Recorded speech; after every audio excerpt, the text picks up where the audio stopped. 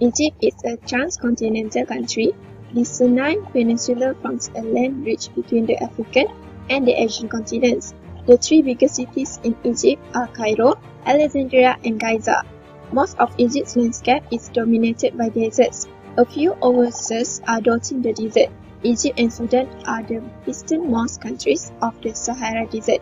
Egypt's climate is mainly hot and dry. Rainfall occurs in the winter months, when even snowfalls can be expected on the mountain sides of the Sinai Peninsula. The largest city of Egypt is Cairo. About 21 million people live in the metropolitan area of Egypt's capital city. Cairo is the second largest city of the African continent after Lagos in Nigeria. The Nile is the longest river in the world. The Nile enters the Mediterranean Sea just north of Cairo. Egypt is the country with the most Arab-speaking people in the world.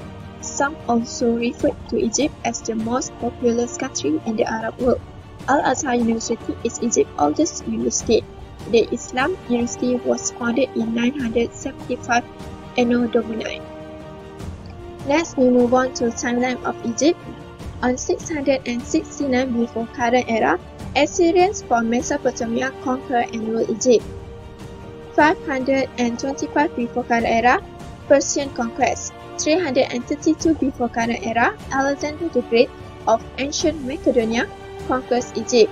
Founds Alexandria, a Macedonian dynasty rules until 31 before Christ. 31 before current era, Egypt comes under Roman rule. Queen Cleopatra commits suicide after Octavian army defeats her forces. 33 current era, Christianity comes to Egypt and by 4th country has largely displaced Egyptian religion. 642 Arab conquest of Egypt. 669 Cairo established as capital. 1250 until 1517 Mamluk, a slave soldier rule characterized by great prosperity and well-ordered civic institutions. 1517 Egypt absorbed into Turkish Ottoman Empire. 1798 Napoleon Bonaparte forces invade but are repelled by the British and the Turks in 1801. Okay, next we move to the history of religion in Egypt, which is Coptic Christianity. The Copts is derived from the Arabic word which is Egyptian. Egypt was Christianized during the 1st century era when the country was part of the Roman Empire. Egyptian Christianity developed distinct dogmas and practice during the more than 2 centuries that the religion was illegal under Roman law. By the 4th era, when Constantine made Christianity the official religion of the Roman Empire, Coptic traditions were sufficiently different from those in Rome, and Constantinople to cause major religious conflicts.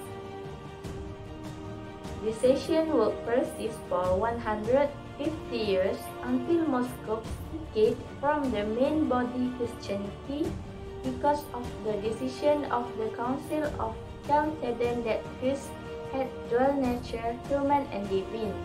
The Coptic Church clerical hierarchy had evolved by the 6th century. A patriarch, referred to as the Pope, leads the church and is traditionally based in Alexandria. A synod or council of senior priests is responsible for electing or removing popes. Copts in Islamic Egypt. After 647 century era, all of Egypt was under the Islamic rule. Christians and Jews were protected, but did have to pay a tax to the Muslim government. Most Coptic Christians converted to Islam and within 200 years, Coptic Christians were a minority.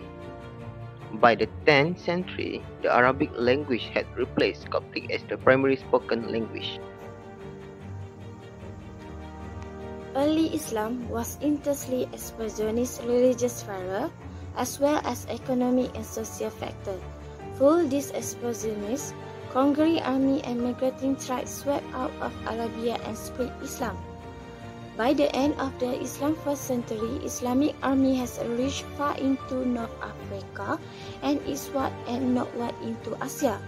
Amr bin al-As, an Islamic convert and contemporary of the Prophet Muhammad, will be the military commander in the charge of the conquest of Egypt. By 641 current era, Amr have conquered Cairo and renamed the city Al-Fustat. By 647 current era, after the surrender of Alexandria, the entire country was under Islamic rule.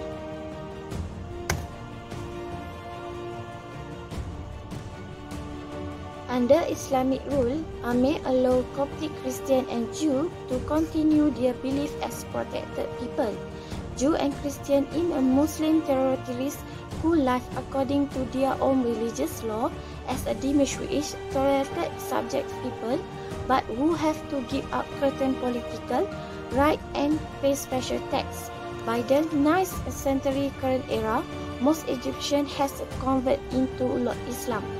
Caliph's letter and informed his troops of the contents, asking for their thoughts on what they should do next. As he had anticipated and strategically aimed for, the men all agreed that since they were already within the Egyptian border, there was no reason to turn back now. Amr then sent word back to the Caliph and continued forward into El Arish on Eid al-Adha and passed through with no resistance from the locals. The Rashidans eventually reached Pelusium near either the end of December or early January 640. Cyrus, the governor of Egypt and Patriarch of Alexandria, even attempted to negotiate a deal with the Muslims in order to solve the dispute more peacefully. Amr agreed to negotiate. Cyrus was then joined by 2 monks and Arishan, a famous Roman general from Jerusalem. The talks resulted in Amr demanding that the Byzantines convert to Islam and pay a jizya yearly tax, or he would continue the siege. Cyrus first asked for 3 days to consider the deal, then requested an extension for 2 more days, after which he had decided it would be best to surrender.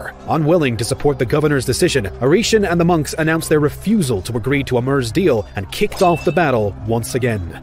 The Byzantines were shortly defeated, and General Arishan was killed during the end conflicts. The Rashidans attempted to win over the local Egyptian population following their victory over the Byzantine forces, but the Egyptians refused to hand over the city. The Muslims were forced to continue their siege yet again until they were finally able to capture Belbais in March of 640. Next, the Arab commander set his sights on Babylon. During the previous battle, when Cyrus had been betrayed by his men who refused to surrender, he had fled back to his palace in Babylon, where the Muslims were in General Theodorus. Negotiations made no valid progress, and the Arabs grew tired of how long the siege was dragging on. Finally, on December 20th, under the cover of night, Zubair led a hand-picked group of troops straight to the city walls, just as he had done in Heliopolis, and proceeded to follow the same plan as before.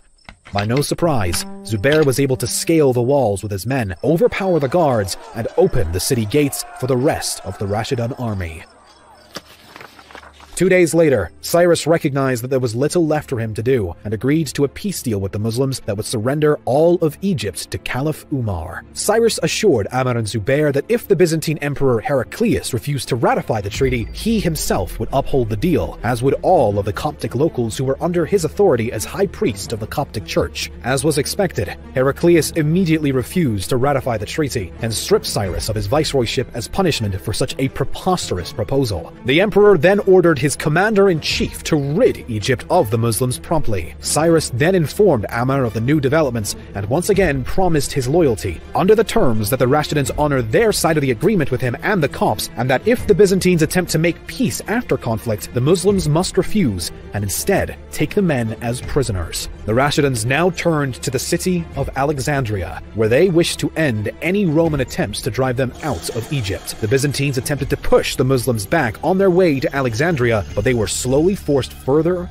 and further towards the city. By March of 641, the battle reached Alexandria, and the conflict remained an intense back and forth until another Rashidun commander, Ubaidah, finally launched a successful incursion leading to the seizure of the city once and for all. Cyrus subsequently sued for peace on behalf of the Egyptian people, and the Muslims agreed without delay. Having finally pried Egypt from the Byzantine grasp, the Rashiduns would continue on their conquest.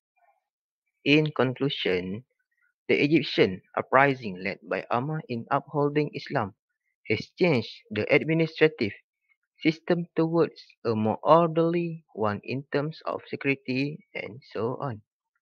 The Pyramid of Giza were once declared as seventh place of the ancient world by UNESCO 4,000 years ago.